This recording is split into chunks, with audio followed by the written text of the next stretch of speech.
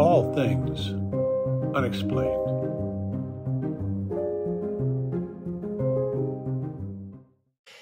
So how, now that you've been there, have your perceptions changed? So it sounds like neither of you really were that interested. You weren't asking to go there. You were asked to go there.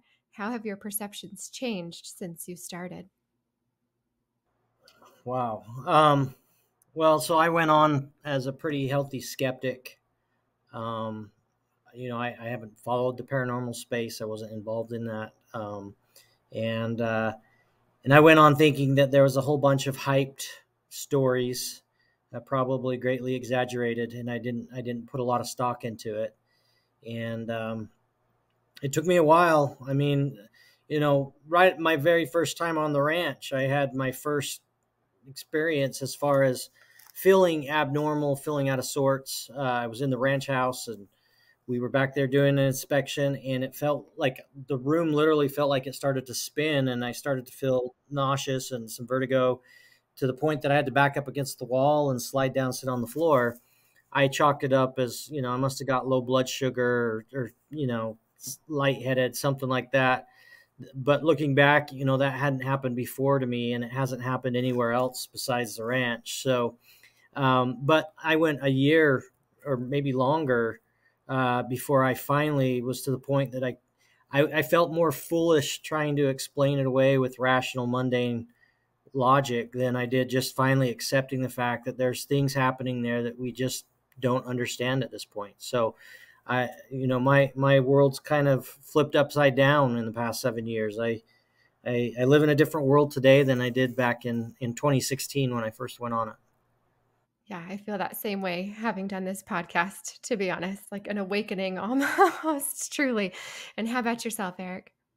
I think the bar was set at the time of my first visit. I had attended a meeting on Brandon's invitation with some of the folks who were involved previously with the NIDS and Bass era research. You could say that the things that they shared piqued my interest, but they hardly, provided a payload of what we would call data. There was nothing compelling, just very interesting in what was shared with me. So when I finally came out, which would have been in October, I believe it was the 14th of October in 2016, I came out with a group of I want to say it was 11 individuals on site, and immediately some very unusual things started happening. Um,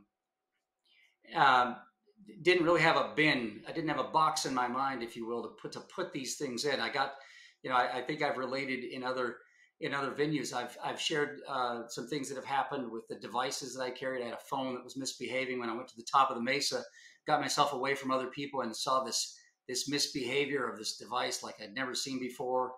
Got out to the homestead, and it's interesting, what Thomas has described, the sense of low blood sugar, being this vertigo sensation. There were several people who experienced that at the same time. Again, attended by a malfunction. I could literally see this thing in my hands malfunctioning when I experienced mild vertigo, but others were talking about really feeling like their blood sugar had plummeted. And that day was just, as I said, very eventful. We had someone who was very adversely medically affected, we think, by his visit to the ranch. Basically lost consciousness for about 10 minutes, and ended up being, as I said, adversely affected medically for a period of about three and a half weeks. One of those mystery diagnosis type of circumstances. I don't think we ever really drilled down to what the medical cause was, but it seemed to be something neurological in his case. And then, of course, we have what Brandon has related, a sighting by Brandon and two other individuals of something, whatever it was, darting around abruptly over the mesa, fitting the description of your classic UFO or UAP. And he tells the story obviously better than I can. Interestingly, I was right there with him and with those other two individuals, looking around in the sky, unable to see whatever it was that they were all pointing to in unison. It was such a bizarre experience. Wow. Yeah, that's wild. There's been so many things on the show that have really just rocked my brain. And you've shown several people getting ill. Tom, you especially. Season 1 focused a lot on what happened to you when you guys started digging on the show. But that's just the show. You don't think about what else is happening there when the cameras aren't there. All things unexplained.